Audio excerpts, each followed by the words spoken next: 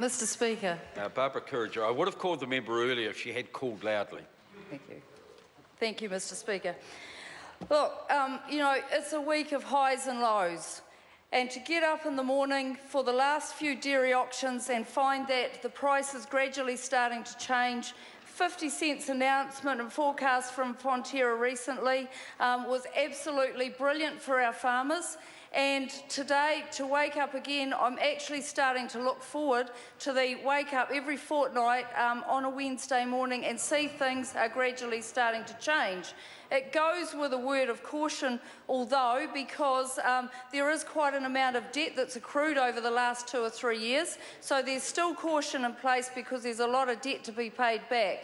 But what's disappointed me over the last 2 or 3 years is that everything in the economy has been going particularly well for many of our primary industries. Unfortunately, the cream on the top, which has been dairy, has been missing. And I look forward to that cream on the top coming back again and our dairy farmers starting to be smiling. And I acknowledge the people from the Rural Support Trust who have been out there helping over that time to keep people afloat in terms of not only financially but the care and attention needed when people are under pressure.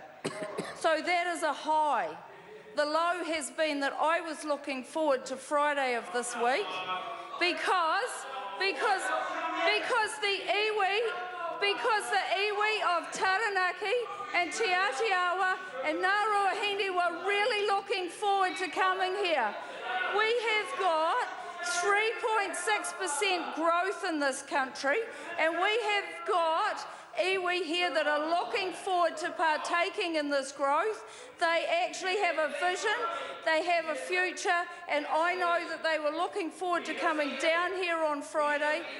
I'm going to be here on Friday. Order. The member will resume her seat. It's not so much the volume of the barracking, but the nature of it. I will assure the members that I did not have leave and they're to cease asking me. Barbara Courager. Thank you. So yes, in answer to your questions, I will be here on Friday, but unfortunately I'm not going to be doing what I thought we were going to be on Friday, and I'm deeply disappointed for our local iwi. So on a more positive note, I want to talk about last week I was at a Careers and Transition Education seminar in Taranaki with local school teachers, looking at how we transition our young people from school into work. Because if there's one thing that provincial New Zealand really needs, it's more skilled people. No one can ever tell me that there's no jobs out in provincial New Zealand, because I go out there every day and I talk to employers, and not only do they want farm workers, they want truck drivers, they want plumbers, they want electricians, and I commend these teachers and these people who are actually transitioning process. The 3 and 2 in schools, we've actually given $14.4 million in budget 2016 for another 5,500 apprenticeships by 2020, and that's been allocated because if there's one thing that rural New Zealand needs in spades, it's skilled people, because now we've actually got out there, we're getting the roading infrastructures, we're getting the broadband, we're getting all the technology. People, young people will come and live in provincial New Zealand if they can pull their cell phones out of their pockets, if they can connect up online. Other people will come and are coming, and we're seeing them coming and living in the parts of the world that we represent, because they can come and live there and they can now do business because the infrastructure is right there for them.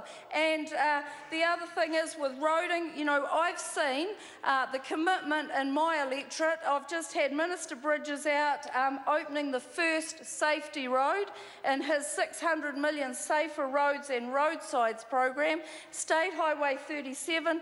It goes out to Waitomo. It's integral in tourism, and tourism is another thing that's particularly growing in provincial New Zealand. I see it all the time. You know, we've got $1.2 million grant. going into 80 beds in the middle of the Puriora Timber Trail. It's a 2-day, most people do it over 2 days, it's 85 kilometres. We've needed that accommodation. We get people to come here, we get people to stay here longer, and I'm really proud to represent Taranaki King Country and have this extra money going into roading, tourism, all of the things that we aspire to as a government. So we are the 3rd fastest growing economy in the OECD, and I am very proud to be part of this National Party government. Thank you, Mr. Speaker. Ron Mark. Thank you, Mr. Speaker. Well, what a load of absolute drivel.